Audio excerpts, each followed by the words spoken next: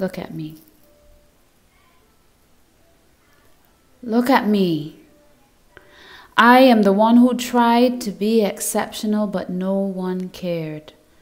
Fueled by the energy of tears, mixed with sweat and blood and unprepared for the stinging whip or the desert heat, for the deadened eyes and disdain from sheep, for the way that purpose, love affairs with perfection and lack of sleep would be ignored from Monday to Sunday and disdained all other days and insulted on a weekly basis. You, who are one of us, we think of ourselves as dust, not Adam. We praise calculation and spit upon creation. Who do you think you are? I am the diamond that dogs buried and forgot. I am the rose surrounded by forests of rot. I am the pearl eaten and excreted by swine. I am the tortured victim of time. I am the cure that was hidden to keep the payroll. I am the mansion that was raped by tornadoes.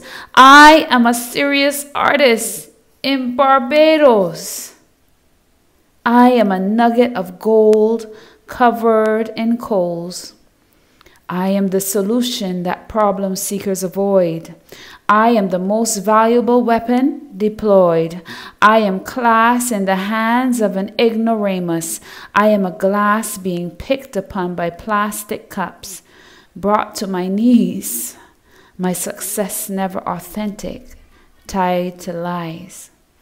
So when they say that no one ever tried, that no one is good enough, that no one deserves the prize, they spit phlegm on the graves of all those who tried until the light died. So when they claim, after prejudice and choosing relationships over talent, that no one is good enough, they bury all the diamonds in the rough. And when they forget to love their own, those who survive their bitter way must leave them alone.